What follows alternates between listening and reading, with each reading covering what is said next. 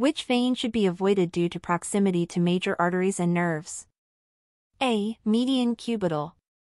B. Cephalic. C. Basilic.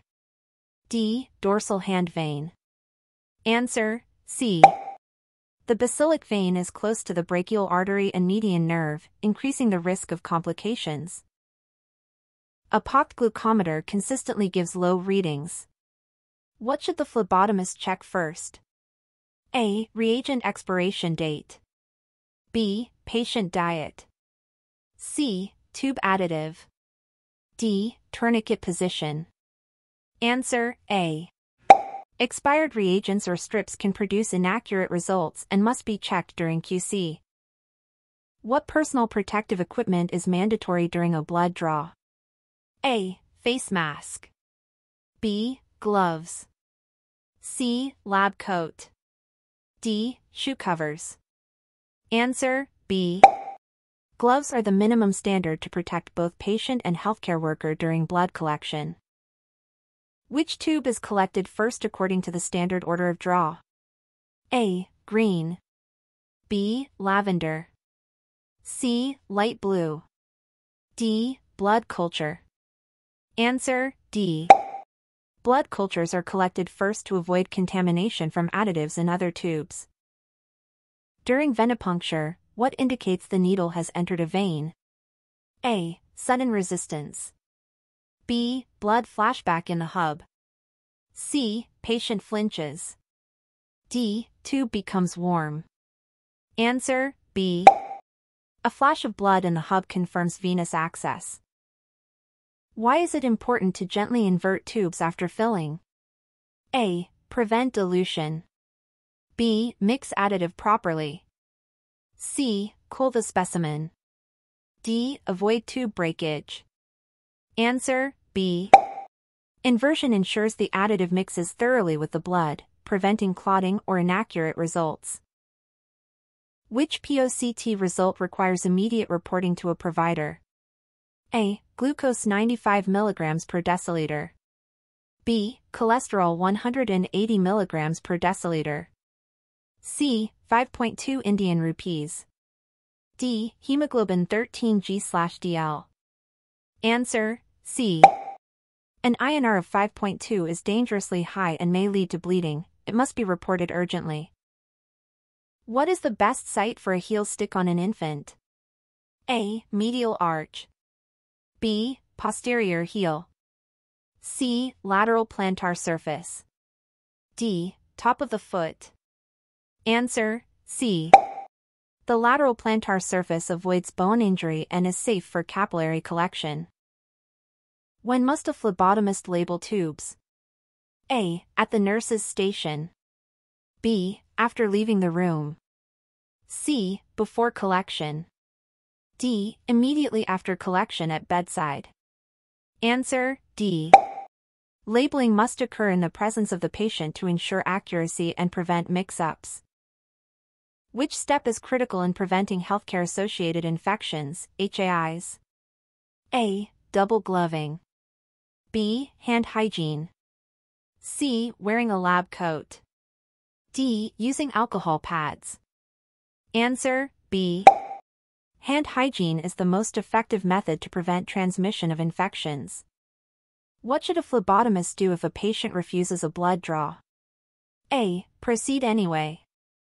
B. Document the refusal and inform the provider. C. Ask a coworker to try. D. Wait an hour and try again.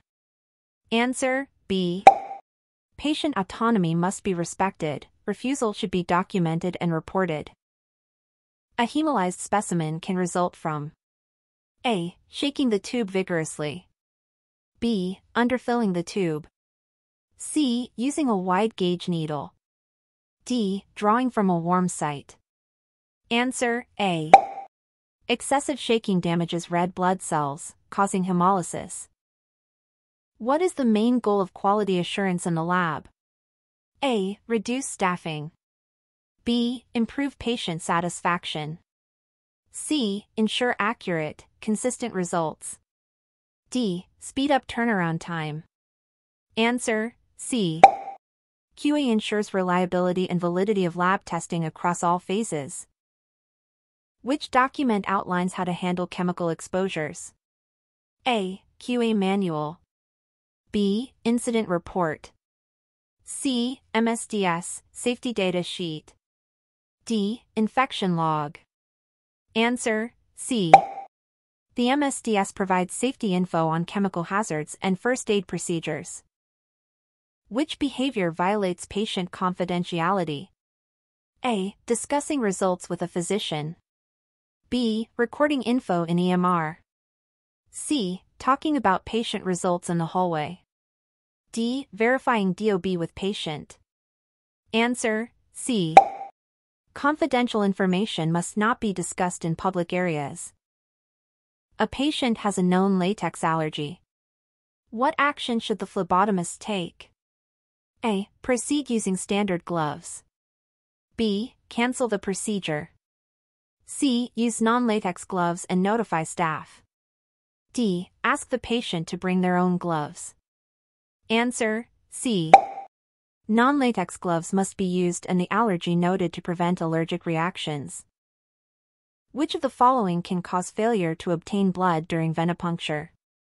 A. Tourniquet too tight. B. Bevel of the needle against the vein wall. C. Use of evacuated tubes. D. Patient in upright position. Answer, B. If the needle bevel is pressed against the vein wall, blood flow may be obstructed. What is the function of EDTA in a lavender top tube? A. Accelerate clotting. B. Act as a preservative. C. Prevent platelet aggregation. D. Bind calcium to prevent coagulation. Answer, D. EDTA binds calcium, an essential clotting factor, thereby preventing clot formation. Which of the following is considered a CLIA waived test? A. Blood culture. B. Glucose via glucometer. C. Hematocrit by centrifuge. D. ABO blood typing. Answer, B. Glucometer testing is simple, low risk, and approved for use outside complex labs. What must be done when collecting specimens for chain of custody testing? A. Use expired tubes. B. Avoid labeling in front of the patient. C. Maintain documented evidence of handling. D. Deliver the sample by hand to the nurse. Answer, C. Chain of custody requires strict documentation to ensure sample integrity and legality. Which tube color is typically used for coagulation studies? A. Lavender. B. Light blue. C. Gray.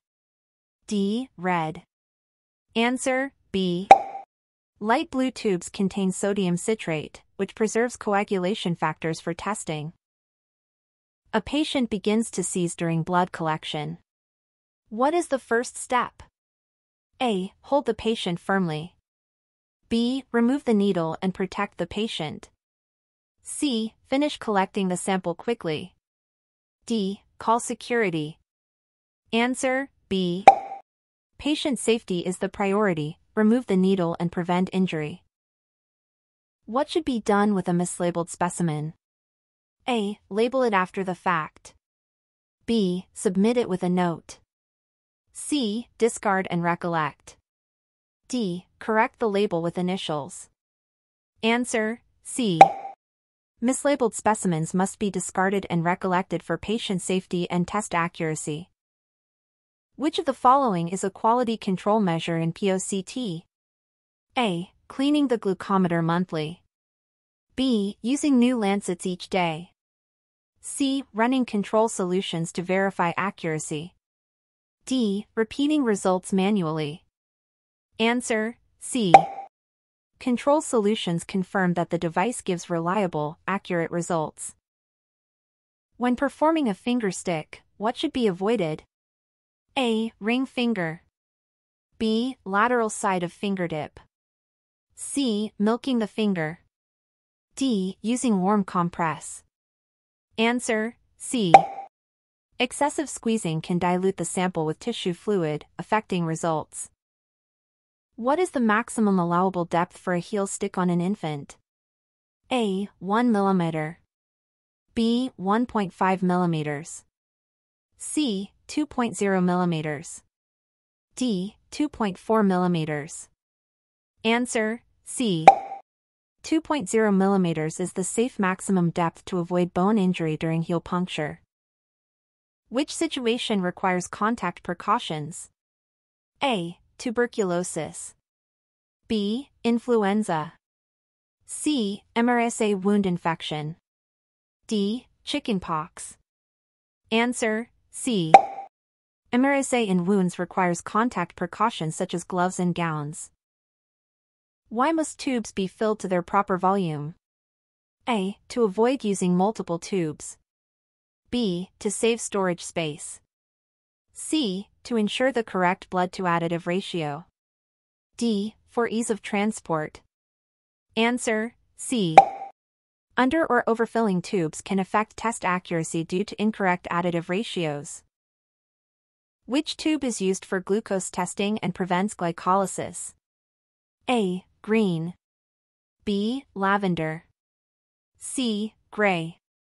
D. Yellow. Answer: C.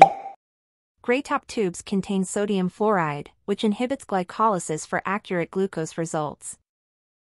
When collecting blood from a patient within 4, where should you draw from? A. Above the 4 site.